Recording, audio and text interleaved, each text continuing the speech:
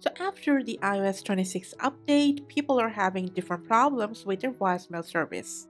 It's either showing no voicemail, visual voicemail unavailable, or people can't even find the voicemail option anymore. So let's go ahead and fix it.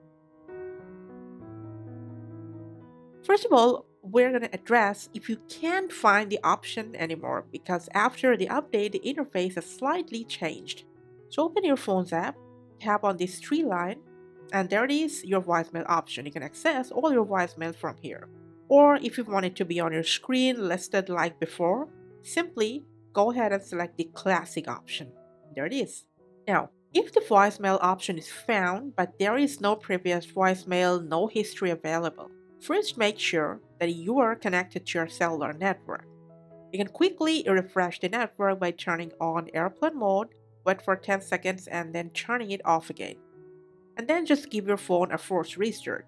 Press and release the volume up and down button and hold down the power button until the screen shows Apple logo. Sometimes for a minor software glitch, this option remains empty. Now, after the restart, if you still can't find any voicemail and if you can't see a call button, just tap on it and just go ahead and set up your voicemail from scratch. If it's already set up but nothing is showing up in here, simply open up Settings, scroll down till the end to Apps, scroll down and find the phone app.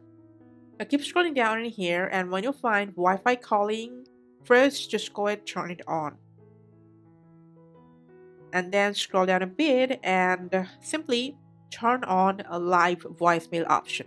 If it's already on, just toggle it off and on just to restart the service.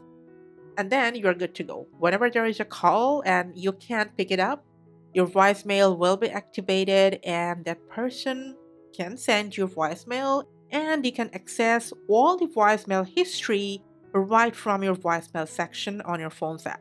If you got any more problem with your voicemail, just let us know in the comment section so we can come and help you out. Thanks for watching.